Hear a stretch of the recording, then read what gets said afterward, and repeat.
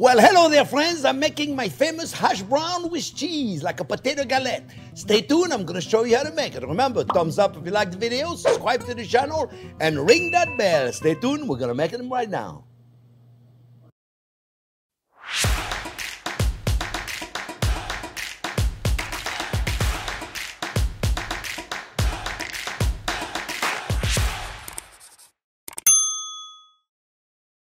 Well, hello there, friends. Very exciting recipe that a lot of you have requested. You wanted to see my hash brown. Well, get ready, because we're going to make a souped-up hash brown. Kind of like a potato galette, if you will. That's what we did. We're making it more elegant, if you will. All right? To get this ready, we're going to need a few ingredients. So I got my mise en place. Remember, very important. A lot of you have said to me, hey, we're doing so much better than we're doing our mise en place. So great for you guys. We need, this is about a cup of diced onion. I got a little clarified butter. If you don't have clarified butter, your good olive oil would work.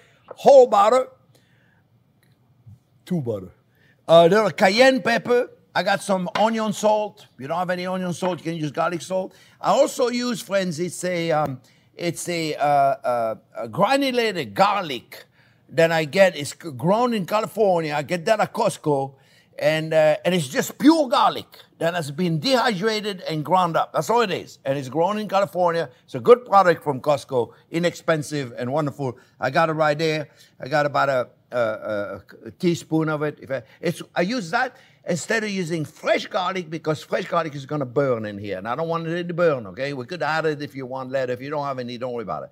All right. Then I got some chopped parsley. Got 2 eggs, 2 tablespoons of cornstarch, 2 potatoes. Too easy to remember. I got a little bit of provolone cheese, and I got a very thin slices of cheddar cheese. All right? So what I'm going to do is I'm going to start sauteing my onion, okay? And we're going to caramelize them. And we're going to let them do that. And then what I'm going to do is I am going to grate the potatoes. I peel them, and I keep them in ice water. And what I'm going to do is I'm going to grate them in the big cheese grater. I'm just going to grate them. And in the big, whatever you call them, big hole, not the small holes, right? All right, we're gonna grate them, and then what I'm gonna do is I'm gonna rinse them in water, and I'm gonna squeeze the water out of them, okay? And I'm gonna do all this. I'm gonna caramelize the onion, and when the potatoes are all washed and drained, I'm gonna squeeze the water out of it. And then I'll come back, we put it all together, all right? So I'll be back in a few minutes. I'm going to take my time to do all this, and I'll be back in a couple of minutes. Okay, friends. So the potatoes are dry. They don't have to be super. Don't worry about it. Squeeze them as best as you can. If you got a towel, put them in a towel. Squeeze them with a towel. It's okay if there's still a little moisture in there. Don't worry about it. You don't have to be like crazy about it. The eggs, we broke the egg. We're going to break the egg. And we're going to put them in a cornstarch. And it's going to require some mixing, because cornstarch doesn't like to dilute in cold. Okay? Cornstarch doesn't like cold, so we have to convince it to it. And that's okay. We can do that. We're going to do it with a little cayenne first. Just a little bit of cayenne. Now, you don't have to have cayenne, but cayenne is kind of special. It's very spicy, but it's okay if you put it in the background. You don't really know it. It's in the back. Little onion salt or garlic salt, whichever one you have. If you have the onion salt, it's delicious. A little bit of black pepper. I like the coarse black pepper. The chopped parsley. I didn't forget nothing. Now we're going to convince the cornstarch that it's okay. And we're going to mix it up. You see? And the cornstarch is going to require just a little bit. That's why I took a whisk to do it with. Cornstarch normally likes hot water to dilute, but if you convince it, I have a talk with them, it does it. You're going to put our garlic powder, which is our garlic. It's pure garlic. It's not going to burn. We're not concerned about it. And it's really a phenomenal product. Costco has a lot of nice stuff. I don't want to be promoting Costco especially, but they do a nice job. All right, so then we'll take our onion, then I caramelized. We mix all this first, friends. And the reason why we do this is because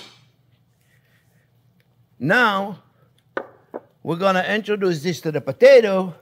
It'll make it easier to incorporate everything together. You see? Now all of a sudden your potatoes, we're going to put maybe just a little bit more onion. I think I'm going to put just a little bit more black pepper. Mix it up as best as you can, friends. In the fry pan, we're going to put a little bit of clarified butter. Why do I use clarified butter instead of whole butter? Because whole butter is going to burn. Clarified butter is not going to burn. A little bit of clarified butter. If you don't have clarified butter, friends, you use a good olive oil. Eh? Good olive oil, like a garlic olive oil. It'll be perfect in there. All right? So far, so good, right? Easy. Right? You have to admit this is easy, yeah? You have to admit. You don't have to admit, but I think it'd be nice. All right, friends, look.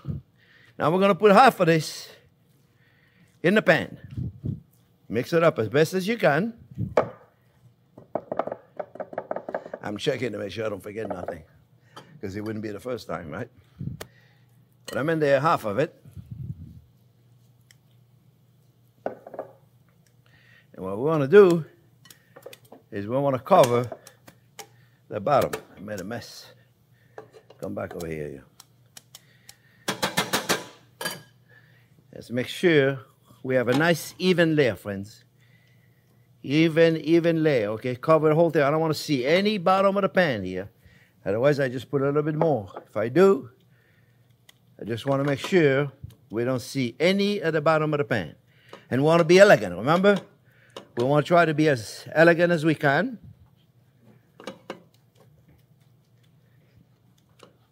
We're doing pretty good. A little more here. Okay. So now, you notice I have the heat, friends, at medium-low, maybe a little higher. You don't want it to be too high, medium-low. Now we're going to take our cheese. So the cheese, friends, it's really up to you what cheese you want to put in here. Eh? You could put mozzarella, put provolone, and cheddar. You put whatever cheese you want, friends. It's really, really, really up to you to put the cheese you want. Very thin slices is more elegant. But like I said, this is your pie, your potatoes, you do whatever you want, okay? And the cheddar, very thin slice of cheddar. Again, we'll do the same thing. You can just put one kind of cheese. You don't have to put two of them. You don't have to put, you can put any cheese you want.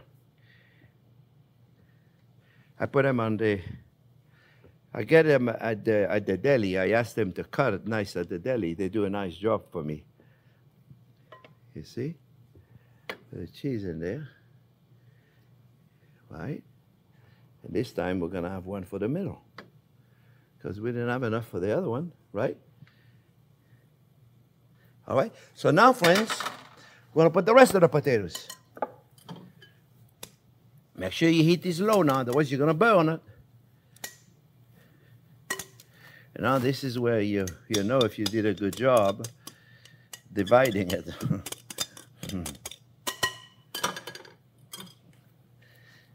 Okay.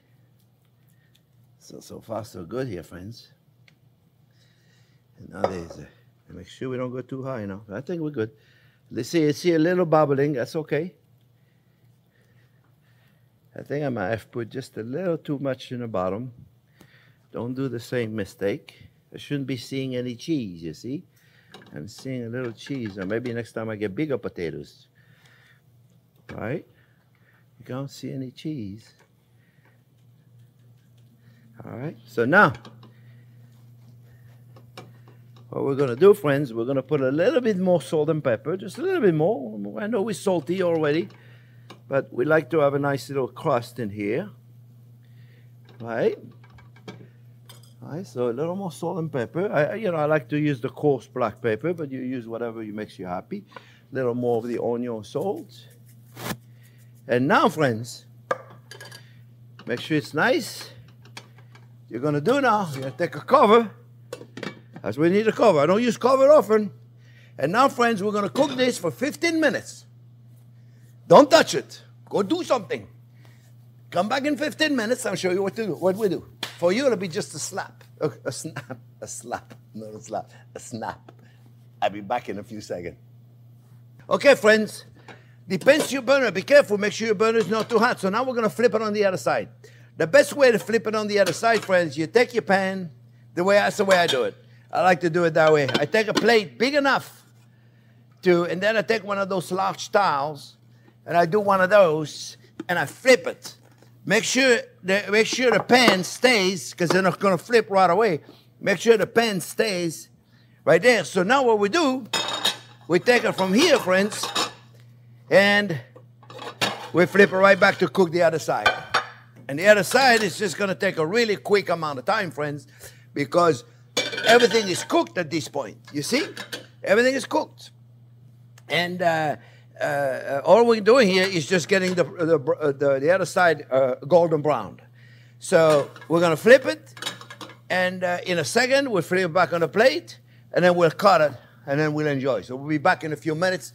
Just give it about 3 or 4, 5 minutes. 3, 4, 5. Make it 4 minutes.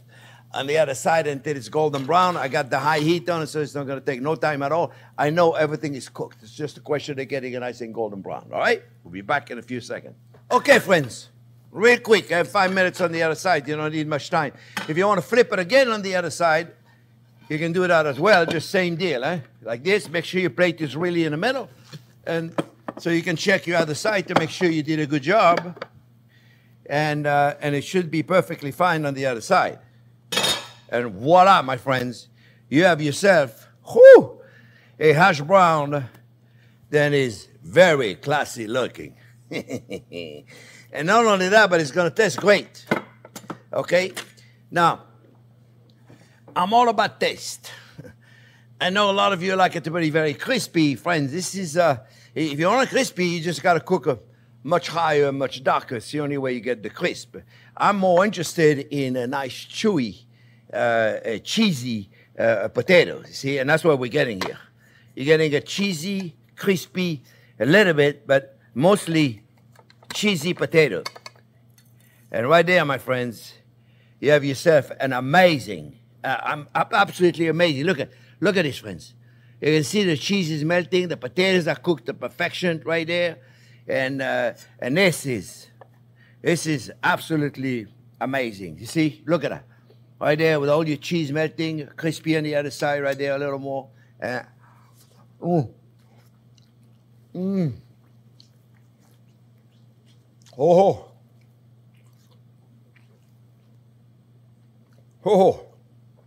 should wait